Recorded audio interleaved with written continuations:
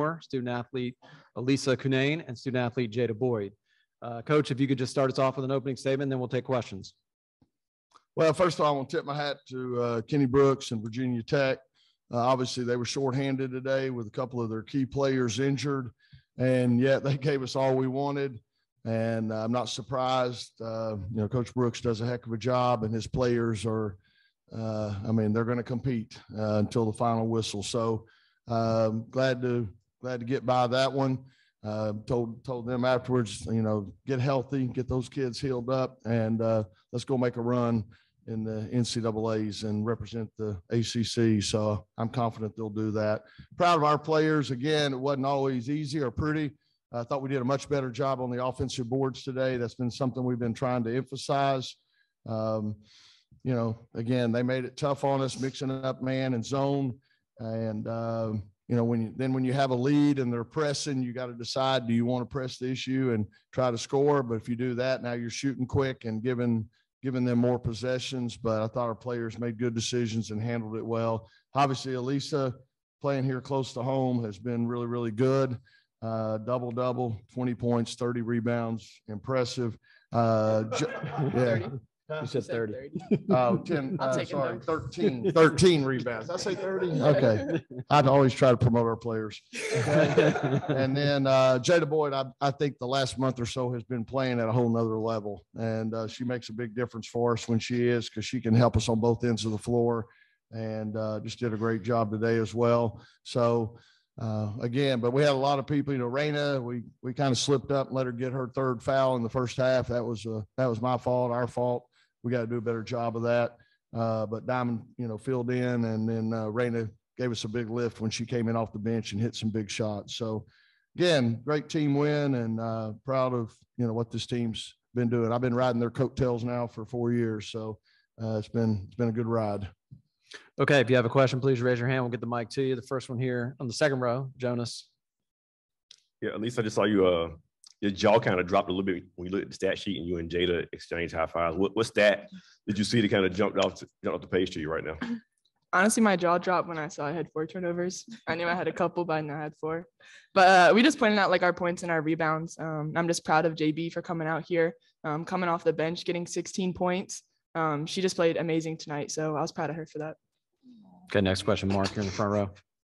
Elissa, how much should them not having Kitley make a big difference for you guys in your ability to dominate on the boards today? It was just different. They were trying to draw fouls inside, so you couldn't really attack as much with Kitley there. You had to be a little more gentle with them. But I think it also, on the offensive end, they were able to attack more. And so being a 5-player, we had to guard the 4 players a little bit more, like them attacking, shooting threes. So I think they still obviously played a great game. I think it shifted things a little bit more mobile game, I guess you could say. But yeah, definitely missed her out there and hope she's okay. Here in the back row, right? Jada Boyd, what was your mindset coming into this tournament? Because you've been just playing great. I know Coach said you've been playing great the last month or so, but this tournament, you've just been special. So talk about your mindset. Just coming in with a dominant mindset, knowing that I know what I'm going to do and hoping to get to the championship. Just playing for another goal gives me confidence, and moving towards the goal feels good. Okay, here in the middle in the third row. Just wanted to ask Elissa real quick. It looked like in the first quarter they were frustrating you a little bit with those late double teams. Just what was your approach to getting around them as the game went on? I just had to slow down a little bit more. I think I got out of control a couple times and didn't finish as strong. So I just had to slow down and just go up through the contact and just finish better. I knew they were going to fall in the second quarter and beyond. So just be patient with that. Okay, back to the middle third row here. Mitchell. Yeah, this is a question for Jada. You dealt with an injury earlier this season. What's the season been like for you? A little bit different. There's less minutes to go around, a little bit of a role change. What's the season been like? It was a struggle mentally at first, but with the help of my coaches and teammates, they carried me along the way. And what was the rest of your question? Just kind of, and now you're playing big minutes.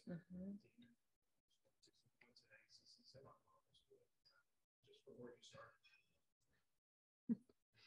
Yeah, I mean, no matter when JB gets her minute, she's going to come in and dominate. So it's just what we need her to do. Whenever she comes in, she's going to get rebounds and dominate points. Okay, fourth row on the left. Raise your hand there in fourth row. Coach, you guys kept Virginia Tech, kind of limited their 3-point attempts. Just wondering if you could evaluate the job that your team did on those closeouts, getting the long closeouts, but staying on their feet so you didn't give up the 3-point attempts.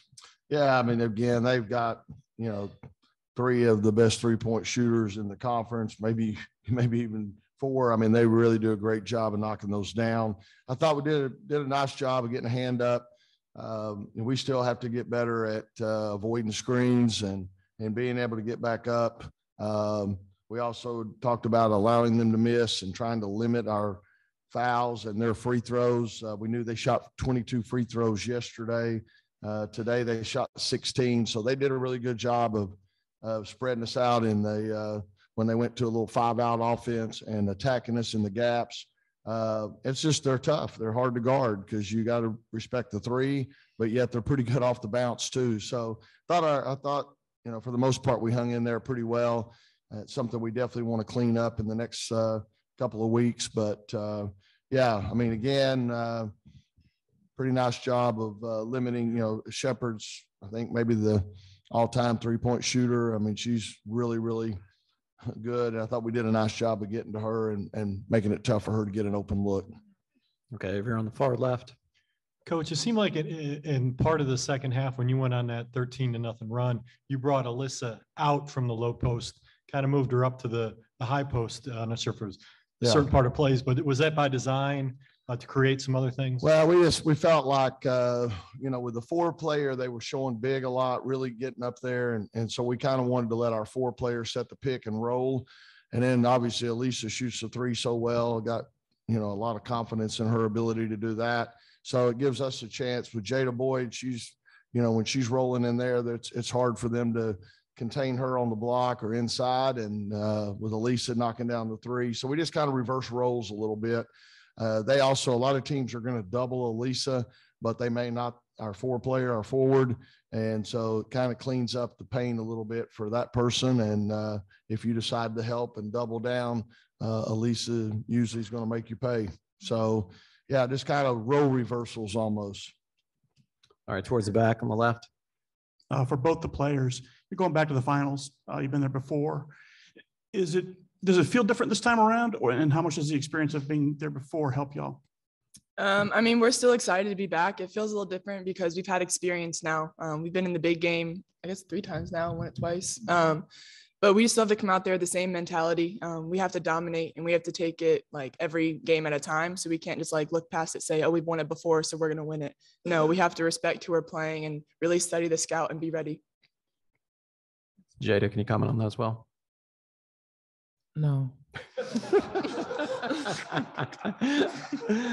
Here we go in the front. Mark, back to you. Elissa, just to circle back on the rebound, and what was helping you guys be so dominant on the glass, especially keeping them from getting second chance points? I mean, we saw in their game yesterday that Carolina got a lot of O-boards. So that's one thing that we've really been focusing on, even the past couple months, just rebounds. And I think without Liz in there, they didn't have as much size. So we knew we could crash and just try to get rebounds. Any other questions? Mitchell, right here in the third row.